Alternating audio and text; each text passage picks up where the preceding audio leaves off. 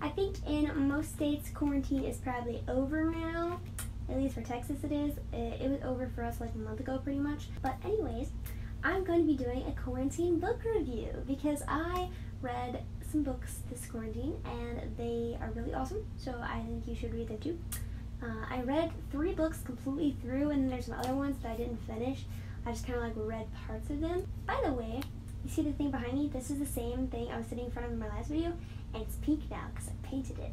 It was brown, but we painted it pink, and then also it has like new handles. Anyways, the first book is called The Myth of the Robber Barons by Folsom, and it looks like this.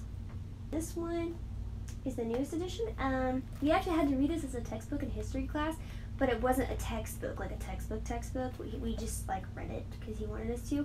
But it was a really good book, and it goes through several different historical characters, not characters, but like people who were called robber barons. If you know what the term robber barons is, it usually has a negative connotation to it.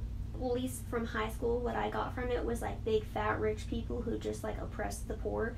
So this book gives the other side, the other view of robber barons, which is why it's called The Myth of the Robber Barons.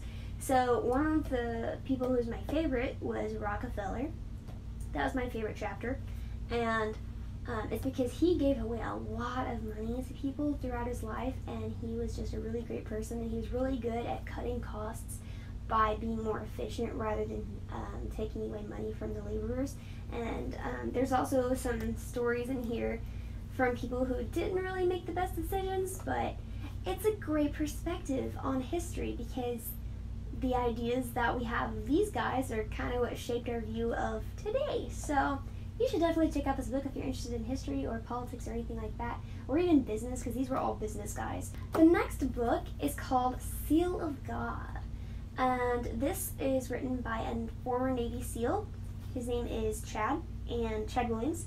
He spoke at my high school, and I got this book like 2 years ago, I think 2 or 3 years ago, and I feel bad because I forgot about it, but I read it straight through in a week. Actually, it was more like 2 days. Yeah. So he was kind of a problem child. He was kind of mischievous and did a lot of things that weren't good, and he was going to college, but he kind of like skipped class a lot, and he just didn't have a good lifestyle. So one day he decided he wanted to be a Navy SEAL, and so that was the first time he was like really committed to something, because he had been like through skateboarding and acting a little bit for commercials and stuff, and he never really like stuck with anything. So Navy SEALs was like something he wanted to prove to his parents that he could like stick with it, and so he made it through boot camp and then Navy SEAL boot camp, I guess you'd call it. I can't remember. But it was like he went through a lot, and throughout the whole process, God was actually working on his heart, and he ends up giving his life to Jesus in the end. And he's no longer a Navy SEAL because he gave his life to speaking to others and sharing the gospel, which is really awesome. And also, while I was reading this book, it was one of those ones you just couldn't put down. I literally sat there and like read it for several hours because it was addicting. And he goes into like detail about his experience in boot camp for the Navy SEALs, and it was very motivating. So I went outside because I like to run, and whenever it would like get really hard, I was like remembering his stories about how hard it got for him, and I was like, I can do it. So it's a very motivating book, and his whole story is really awesome, and I think you can learn from it. The next book is called Start, and this is what it looks like, and it is from Jon Acuff, and he used to be one of the Dave Ramsey personalities. He's not anymore. Not really sure why, but if you don't know who Dave Ramsey is, look him up. He's great. He'll help you get your financial house in order. So this book is kind of like a motivational book. It's pretty much like whatever dream you want to do, just start and like go do it pretty much. And he goes through different phases of life pretty much. The start, what to expect when you're starting, learning, editing, mastering, harvesting, guiding. So he's basically saying you go through different stages in life where you learn as much as you can about whatever it is you're passionate about, and then you edit, you kind of like, you know, see what's really important in your life, and then you master, and then you guide other people. So it's really great, and I had trouble reading it at first. I actually started this like a year ago, and I had trouble finishing reading it because when I started to read it, I would get really motivated, and I'm like, why am I sitting here reading a book? Why don't I just go do what I want to do? So then I would put the book down because I would get super motivated. So that was the drawback for me, but over quarantine I finally finished the book, and it's really great. And at the very end of the book he has like some interactive parts, like you could journal about it, I guess. Like he has some journaling prompts, and that's where I'm at now, is like the back of it with the journaling prompts, but I finished the actual book. But it's great. You should go get this book if you're planning on starting a business, or if you have like a dream or something that you're like aspiring to do and you just haven't done it yet. You should definitely go check this out.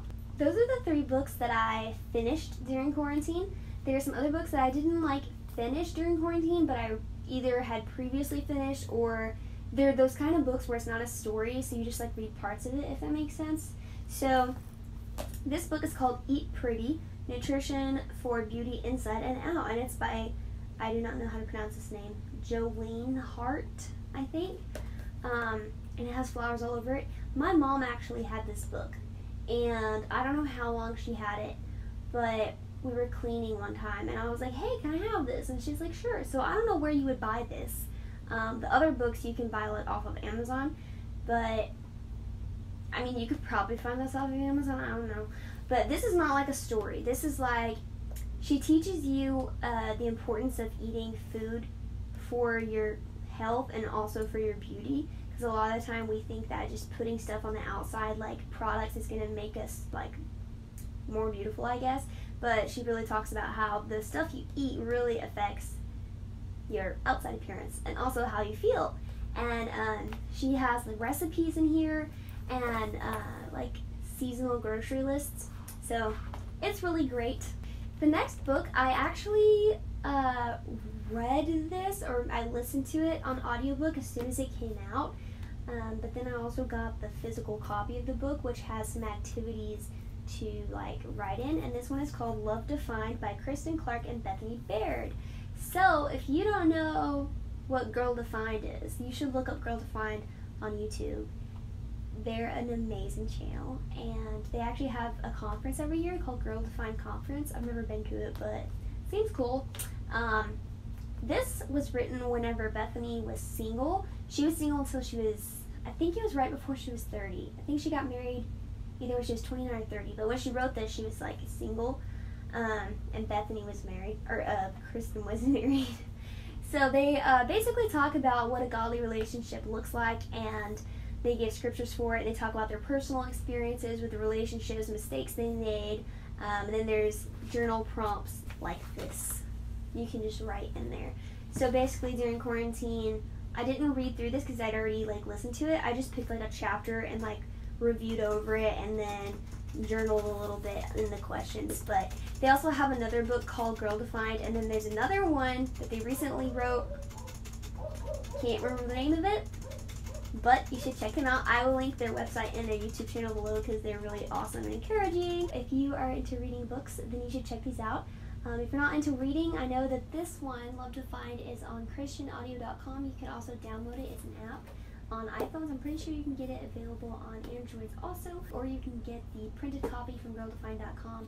You can actually probably get this from Amazon too. Those are all the books that I'm going to be talking about today. If you like to read books, if you read any books during quarantine, you should comment below and let me know. Or if there's anything else you did that was super interesting, you should comment below and tell me so I can see all the fun things that you did.